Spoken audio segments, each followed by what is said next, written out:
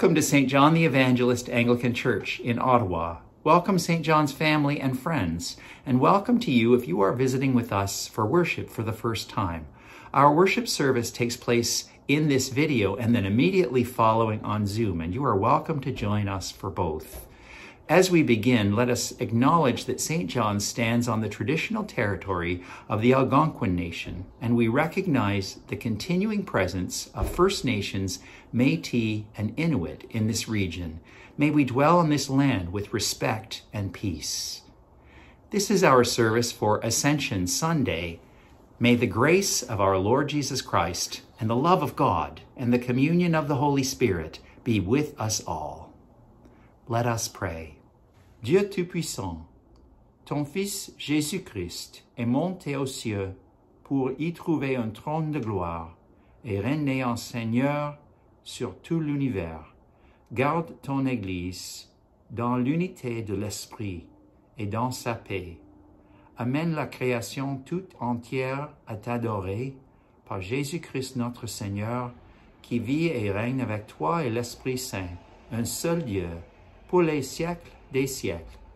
Amen.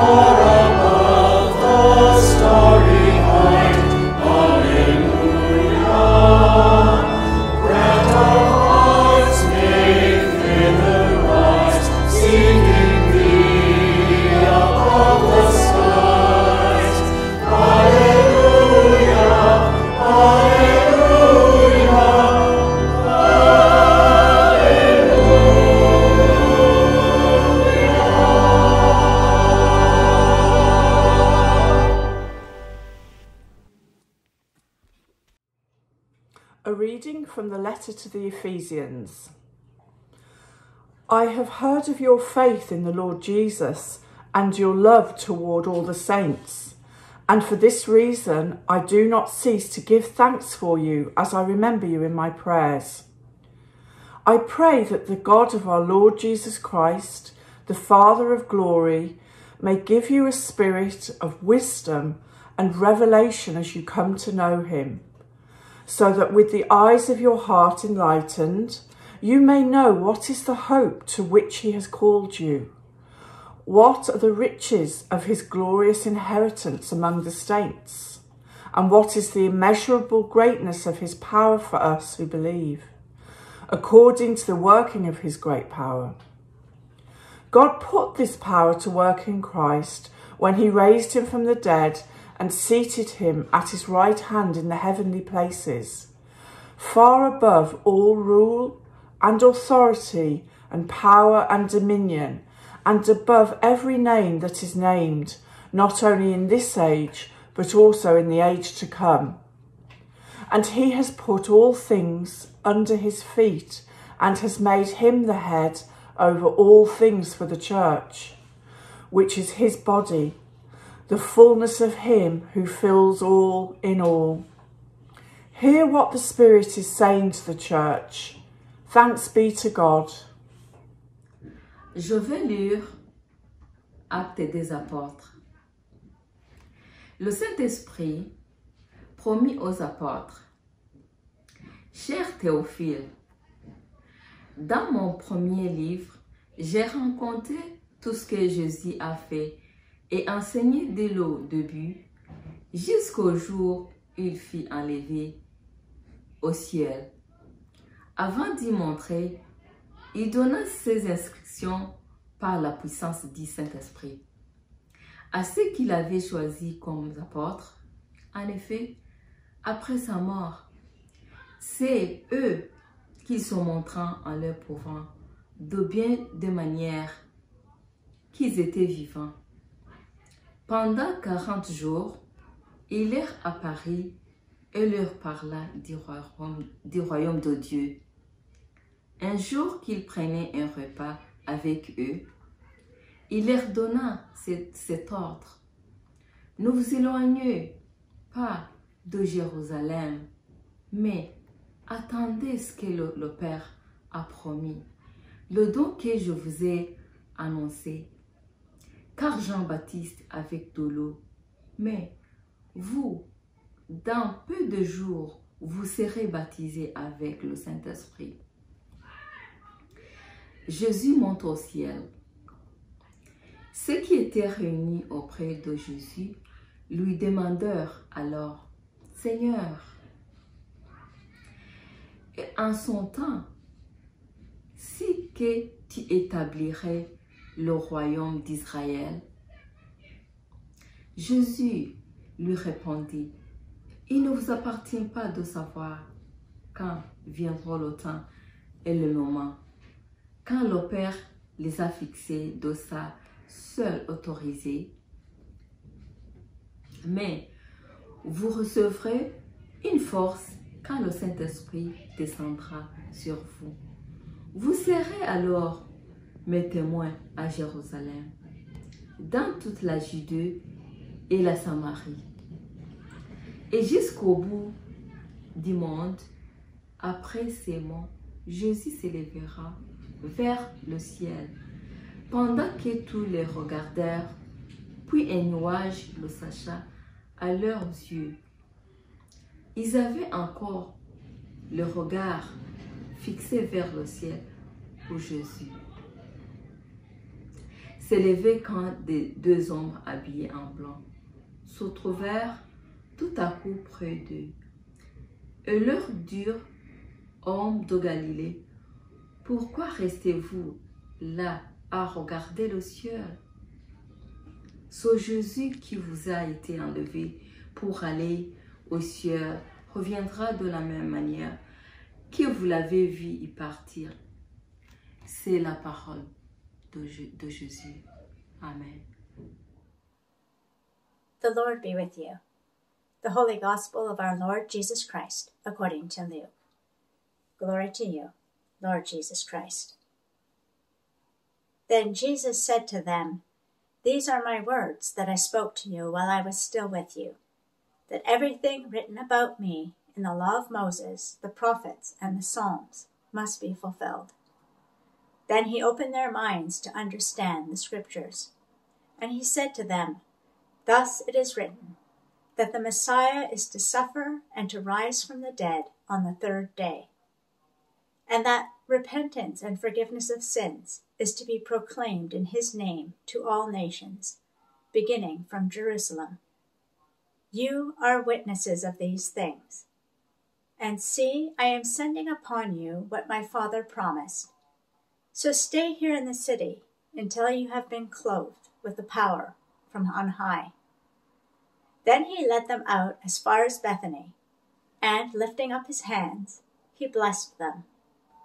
While he was blessing them, he withdrew from them and was carried up into heaven. And they worshipped him and returned to Jerusalem with great joy. And they were continually in the temple, blessing God. The Gospel of Christ. Praise to you, Lord Jesus Christ. The colors of the tulips now blooming in Ottawa suggest simplicity and peace and serenity. The colors blend and you can pick out one flower, but they all seem to flow together. They are a timeout from the complexity of the world and people coexisting in it. And the world is not simple, it's not serene, and at this time it's also not peaceful.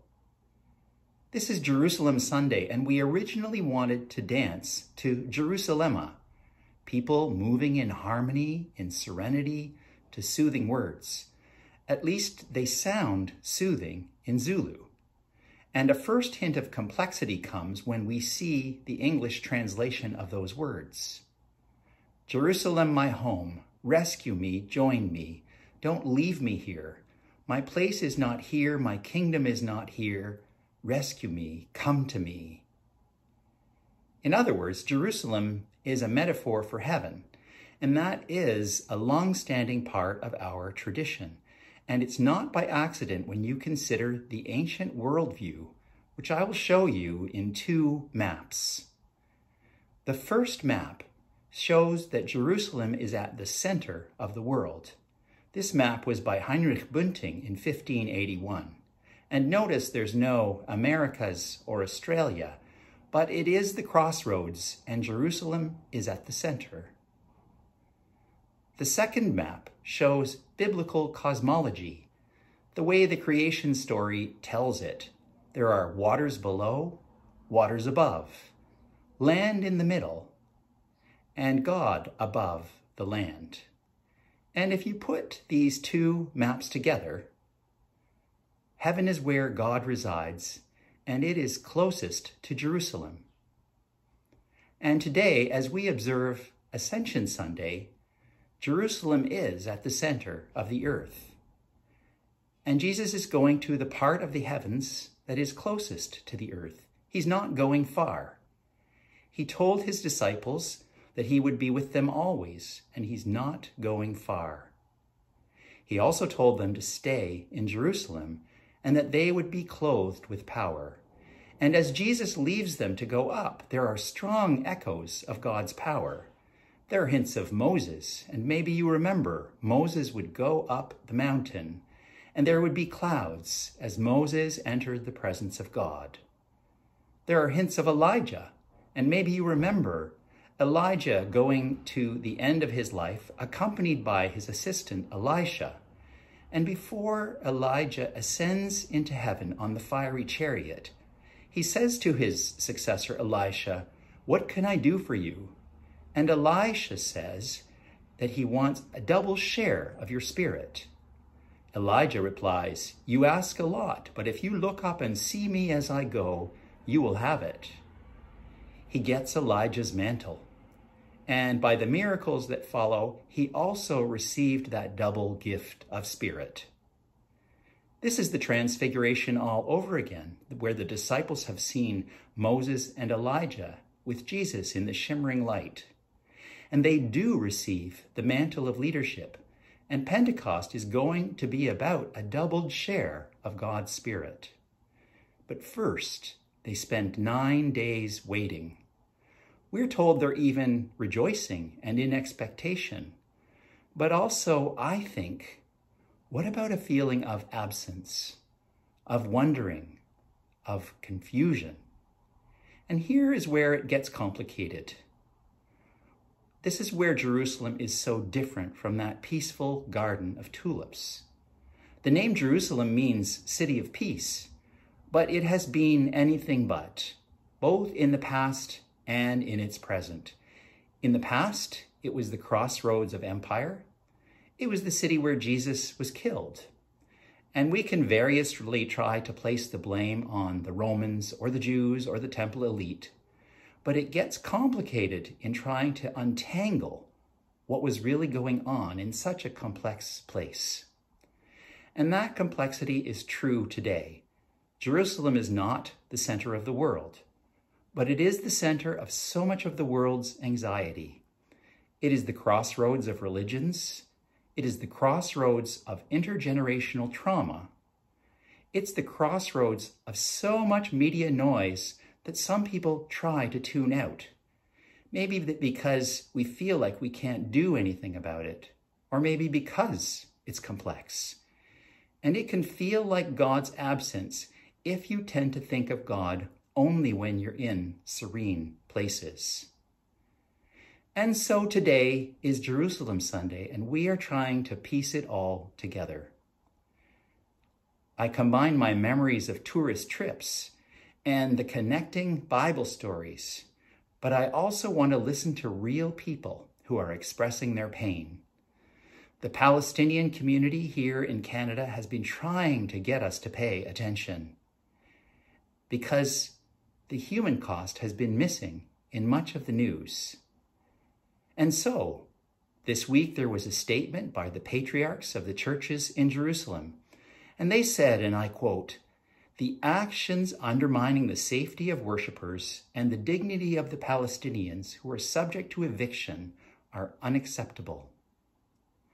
There was also a petition urged by the National Council of Canadian Muslims, and I quote from this one, "This egregious assault during Ramadan by Israeli forces on one of the most inviolable sites for Muslims and their flagrant violation of the human rights of Palestinians under international law must be continuously, categorically condemned." As the week has gone by, leading up to Jerusalem Sunday, I have been wondering, what is the Jewish perspective? And I'm looking particularly for the progressive Jewish perspective, as it has been missing from the media these days. My colleague, the Rabbi Elise Goldstein of City Shul in Toronto, said, "Remember, there are decades of hurts on both sides.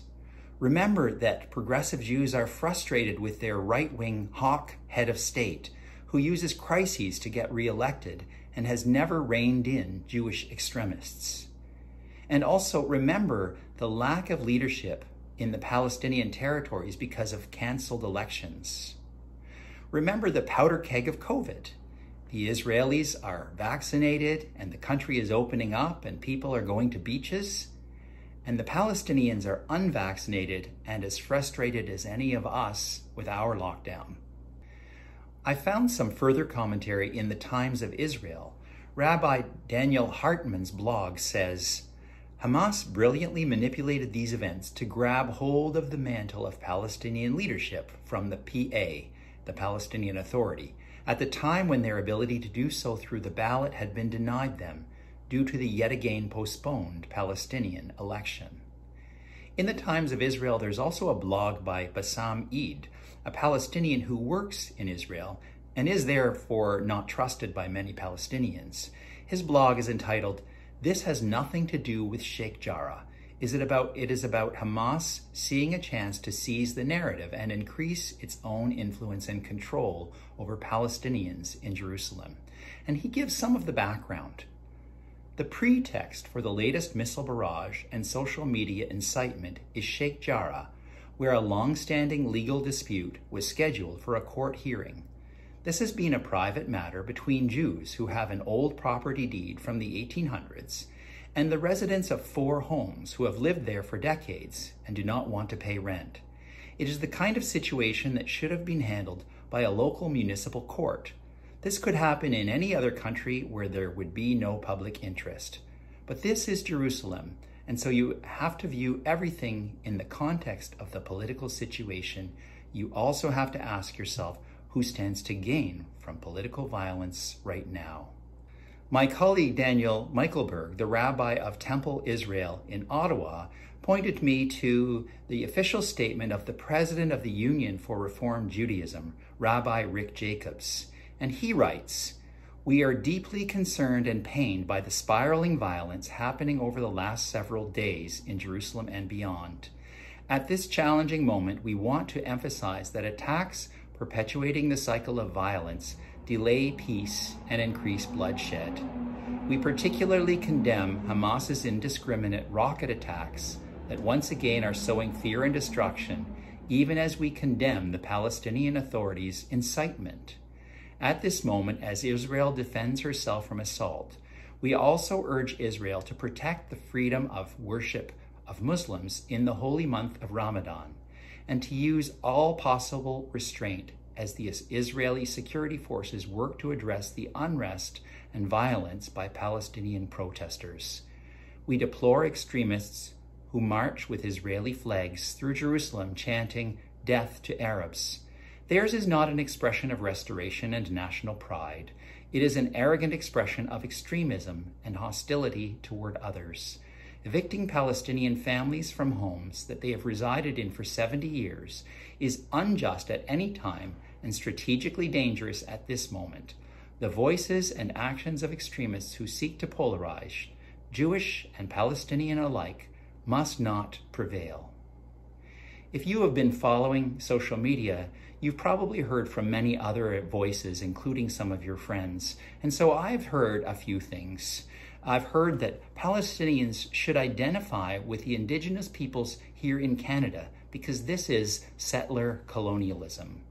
And I've heard that Palestinians should identify with George Floyd, who was held down for too long, and everyone heard him say that he couldn't breathe, and the Palestinians can't breathe. I've heard from individuals who have shown the personal cost to them. My friend Odai has shared pictures of the residences near his family in Gaza.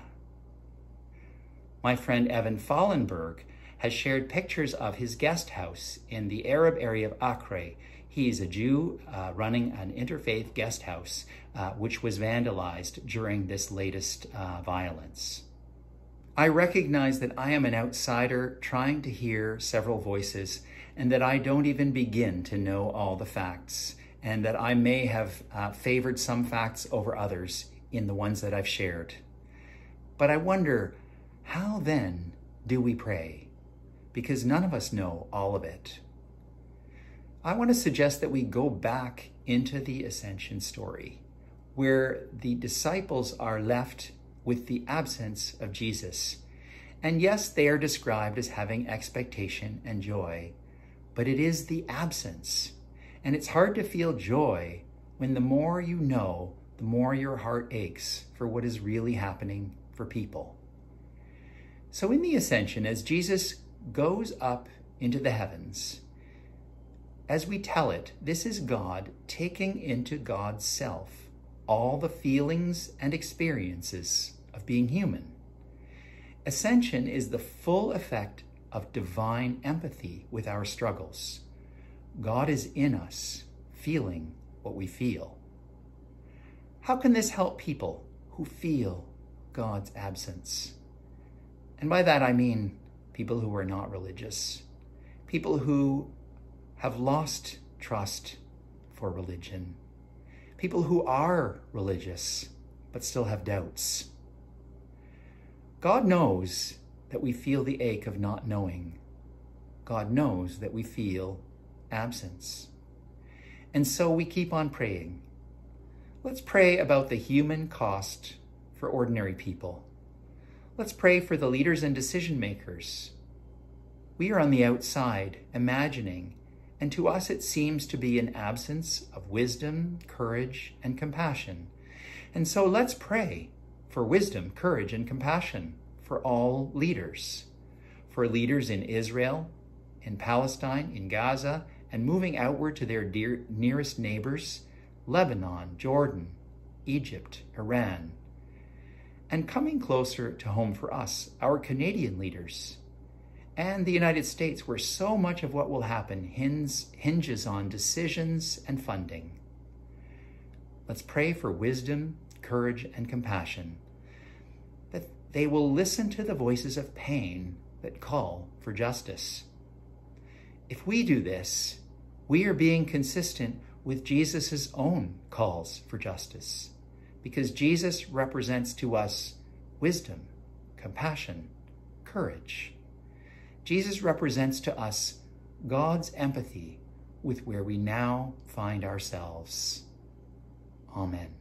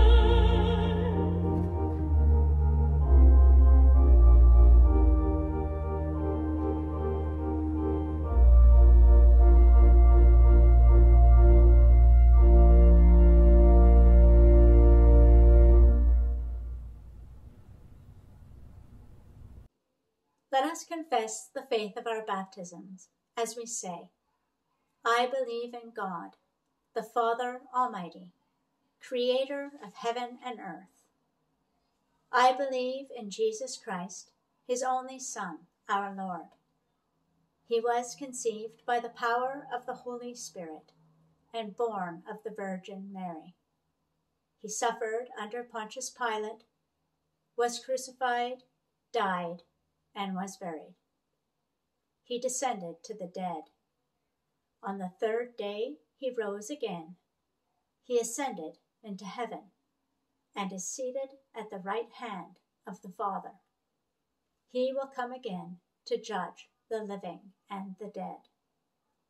I believe in the Holy Spirit, the Holy Catholic Church, the communion of saints, the forgiveness of sins, the resurrection of the body, and the life everlasting. Amen.